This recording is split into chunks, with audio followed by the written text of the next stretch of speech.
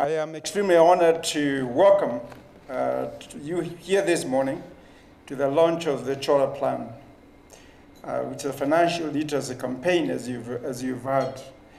On behalf of KBA, I'd like to extend our appreciation to our chief guest, Dr. Kamathuge, for joining us this morning.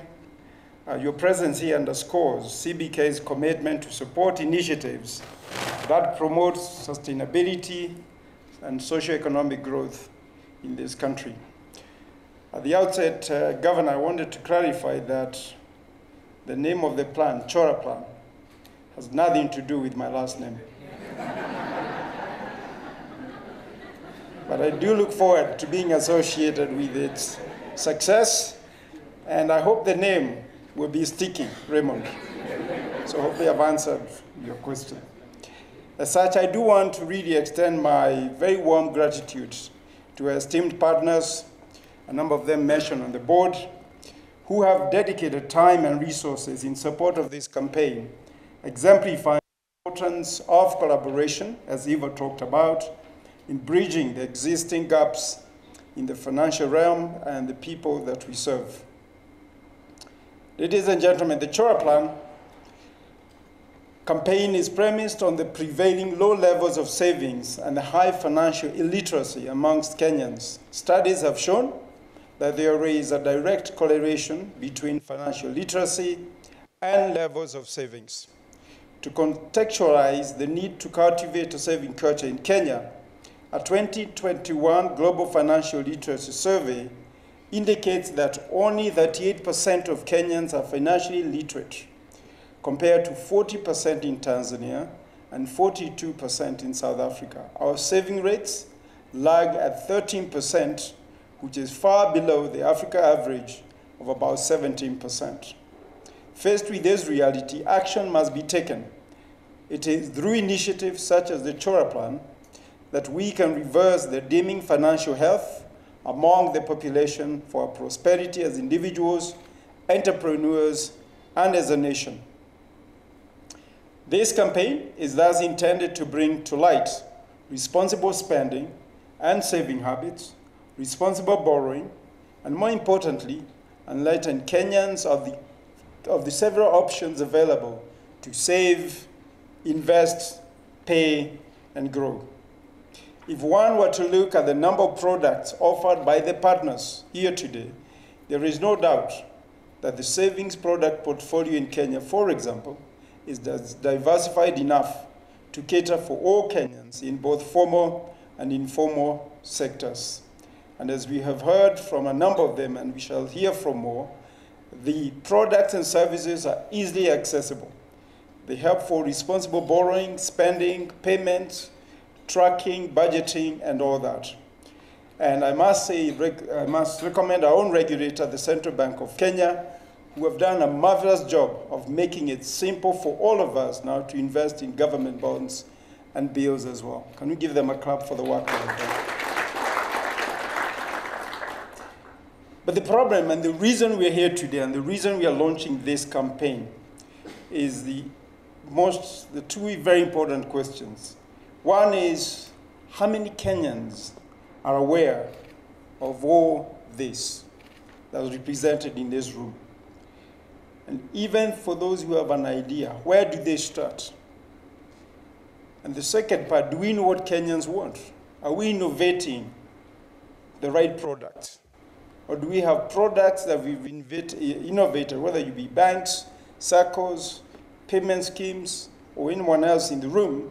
Are we coming up with products that only serve a very small segment of Kenyans? Those are, for me, the two fundamental questions to ask ourselves. So let me start with the first one. Recently, I was returning from a trip, and I landed fairly late at night. I took a taxi from the airport, and I was being driven by a young man. I believe his name was Kyoko. I was quite tired, so I got on my phone, got on X or Twitter to catch up on the latest social media. Wanted to see what Governor has been up to. If you want to know what he's been up to, that's where you check. So I was on social media, and I really didn't want to have a conversation. So we got off the airport, came through the expressway, and all was quiet, really quiet. was kind of dozing, but I noticed Kyoko kept looking through the rearview mirror to see if I'm asleep. Just as we got off the expressway, he looked at me, looked back, and he said, "Sir, can I ask you a question?" I said, "Sure." And a bit disturbed, yeah? Then he says, "Tell me, between bonds and stocks, where should one invest for quick returns?" I was a bit like, okay, that's an odd question to be asked at 11 p.m. at night when you're a bit falling asleep. So I told him, well, first of all, young man, there's nothing like quick returns. There's nothing like quick returns. They're just high, low, or no returns. So I hope you're asking me where you can get better returns or low returns. So I told him very quickly, if you have money to invest, stocks is really for long term. If your money you can put away, forget about it for many years, you should put it there. But for you, I think you should do some stocks. But if you need money quickly for school fees or something like that, then bonds, at least they assure you what you're going to get. I was trying to kind of make the conversation very short, so I didn't tell him about all the other options. So I went back to my device. Started driving for a while, another 5 minutes or so. Then he turned around and said, "Sir, what about money markets?" I said, "Okay, this man wants to have a conversation." I said, "Well, money markets." So I now started explaining to him what money markets are, and then I went a bit further than talking, fixed deposits and all these other options that we're all familiar with. Then I said, by the way, you can start with 10,000 shillings. I think you should really start. Just find 10,000 shillings, Kyoko, and get started. Then he asked me, but how do I access it, money markets? So I asked him, which bank are you with? He told me his bank. I will not name it. It is not mine. I said, well, can you go ask them and see how they can help you? And he said, well, I asked at the branch, and they sent me to some building in town. I don't even know where it is. I said, okay, that's a problem.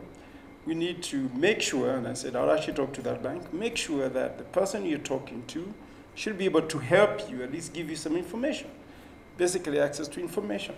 And I said, and by the way, even before they do, at least fixed deposits, you can do. Start 10,000 shillings. Just tell them that's all you have, 10,000 shillings to deposit, to do a fixed deposit. I went back to my device, and we drove all the way to my house. And when I was getting out of the house, you have to sign some forms for them to get paid. So I'm signing the receipt. And I said to him, so Kyoko, have you thought about that conversation? Because now I'm wide awake, I'm getting out of the car. He said, yeah, that was useful. I said, so have you thought about, I asked him, so how much do you think you start with? And me, I'm thinking the guy would tell me what? 10,000, because I've mentioned 10,000 like 5 times. He tells me, I've been saving to buy my own Uber. I have about 1 million shillings. I was like, what? So I stood up. I said, hey, let me tell you about another bank. But the point is, the Chora plan is about people like those. We have so many who don't know about the things that we have to offer, isn't it? And then we come up with these products. If you look at banks like mine, and I'm sure you have as well, you have about 32, don't you? I'm pretty sure about that. I don't know if you know that. Most banks have between 15 to 40 saving products and accounts. I think we all say we have one account at a bank, but actually, if you ask the bank how many types of accounts you have, they have very many, because we keep creating these products. Find somebody, they want this idea, you create it. So we must also come to the second question. One, we must make our people know about our products and our offerings and what we have.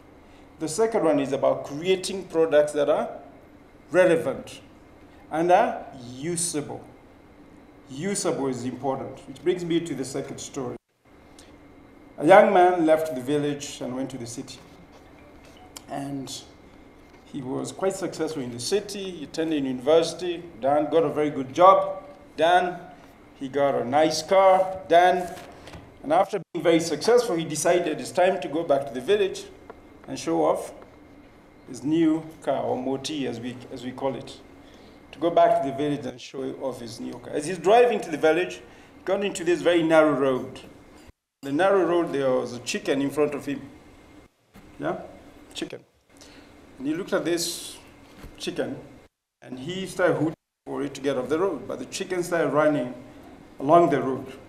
And he kept hooting, and the chicken just kept running. I decided, now I'm going to speed up so the chicken can get off the road, because surely it must be leaving its home. So he kept driving faster and faster, and the chicken kept running faster and faster. After a while, he noticed the chicken could outrun the car at any speed. So he was very intrigued, so he kept chasing it. And he noticed it had 3 legs. How many legs? 3 legs. So he said, wow, now I'm curious, I want to follow it. So he actually slowed down and now followed it, and followed the chicken. Eventually, the chicken entered into a homestead, and he turned to the homestead to find out about this 3-legged chicken. And we got in. He met the farmer at the gate, and he said, wow, I was chasing a chicken, and they entered into this homestead. Did you see it? He said, yes. Wow, did you notice it's a 3-legged chicken? Then the farmer said, yes, those are my chickens. He said, oh, wow, you have a 3-legged chicken. He said, yes, let me tell you a story. What happened was, I rear chicken. And every once in a while, we slaughter a chicken to eat. And when we do, I noticed my wife, Anastasia, really loves chicken thighs. And I also love chicken thighs. And then we had a daughter, Esther, who also developed a craving for chicken thighs. So every time we would slaughter chicken, we'd fight over who is going to have the drumsticks. So I decided, being the innovative fellow that I am, like banks are, I'm going to come with that product to serve everybody. So I innovated 3-legged chicken to make sure we have 3 legs. He said, oh, the young man said, oh my goodness. So does it taste the same as the 2-legged chicken? And the man said, you know, young man, I wish I could tell you, but I've been chasing them, I've never been able to catch one. So let's come up with products that we can all use.